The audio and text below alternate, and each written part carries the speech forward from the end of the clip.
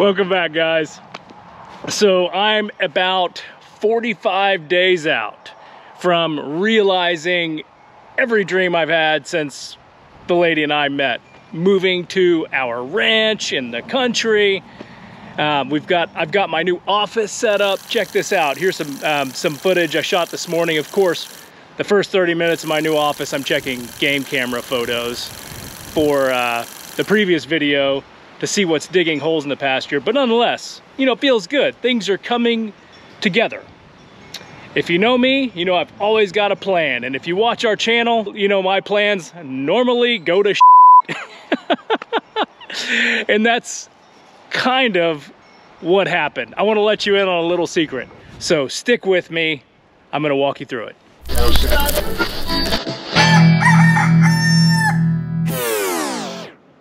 My God, I don't even know where to start. I'm so tired. But why?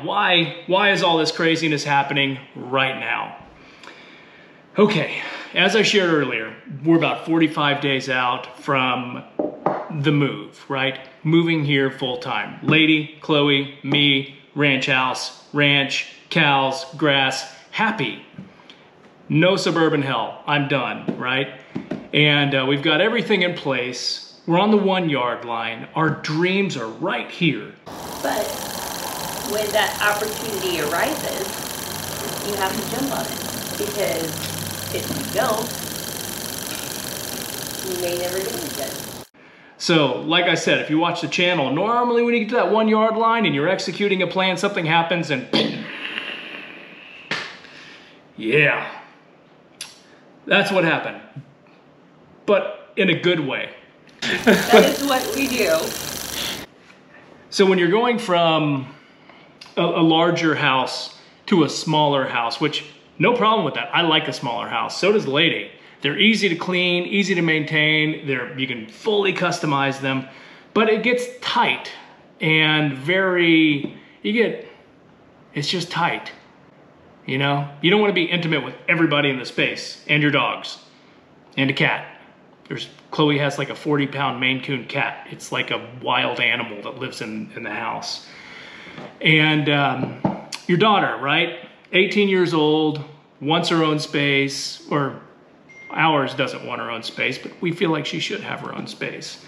So we're trying to figure out how we're gonna manage all of that and satisfaction with life as we transition here. And one of those once-in-a-lifetime things fell in our lap less than a week ago. And I happened to drive past this lady's house. She has an amazing 1800s house that she has fully restored with all the historic details. It's really, really cool. But she also had a 1966 B&O Railroad Caboose. Train car. That's cool. I don't care who you are. It's cool. Some people have said it's redneck, but they still think it's cool, even if it is a little redneck. So I shot a photo, sent it over to Lady, and Lady shot me a note back and said, hey, you can read the phone number. So naturally, I'm on the road. I don't have anything else to do, so I called the lady. Charlie's her name. She is this eccentric woman who restores historic homes for a living, and she is selling everything and moving to Colorado, which I get it as we roll into summer in Central Texas. It's 88 now to be 108 in like a month. But long story short, check this out. This is what we bought. You can't buy this 1966 B&O Railroad Caboose. The inside is finished out, you know, unlike anything I've ever seen. She took the water tanks and baffles and turned them into a cabinet above a bar with a full kitchen. It's a 1-bed, 1-bath suite. I think it's 250-ish square feet. Nice finishes, you know, hammered steel tub, looks like copper. It is just awesome. So that solves a problem, a big problem. It gives us more square footage for the house without having to build on. Taxman, can't touch me, that thing's on wheels. So we will be laying tracks on this place, hence removal of the cow corral and moving it somewhere else now, because that is where we want the caboose to go. Near the main house, not far from the tracks, right next to Buzzard Barn, across sort of a U-shaped area for the house.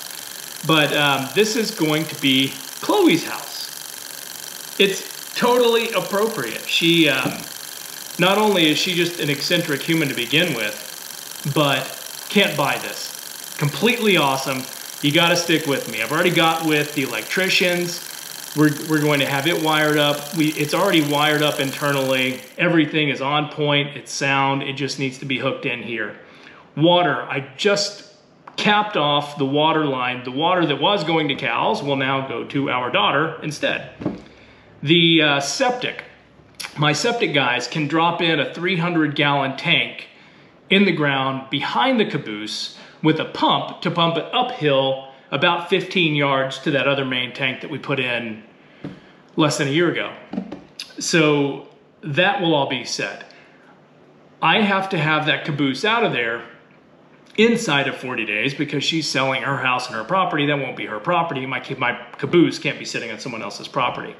So I've got a trucking company, a crane company. It's gonna take 2 trucks, a crane to lift this 60,000-ton train car and truck it down here, put it on my property. I've got to install the tracks, but first I've got to build a pad because that is anything but level. It is not level.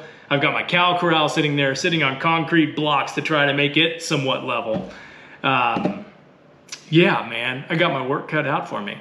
So this video, I just wanted to show you something really cool that we're excited about. You know, hopefully if you're into the tiny house thing or eccentric places, you know, this might be interesting. You know, who converts a train car to a house? I am really, really excited to show you guys how this shakes out. That it's not going to go smoothly. It'll make for a very interesting story. You know what? At least you have the foresight to say, this isn't going to go well. No, it's not. It's going to cost twice as much, and it's going to take twice as long, Yep. and we're going to have problems that we don't even know exist. Exactly. Like, stay tuned. I don't know if this is going to be a series of videos or if it's going to be one big comprehensive video, but I do want to take you with us on this 45-day crazy journey. Whew. So stick with me. Thank you again for supporting the channel. I hope you'll stick around. If you haven't subscribed, please subscribe. I would love to share this with you because it will be interesting. I've never seen a crane put a train car on a truck and drop it on a ranch. So maybe it's new for you too. I don't know. So that's all I've got today. Thank you again for stopping by. We'll see you next time.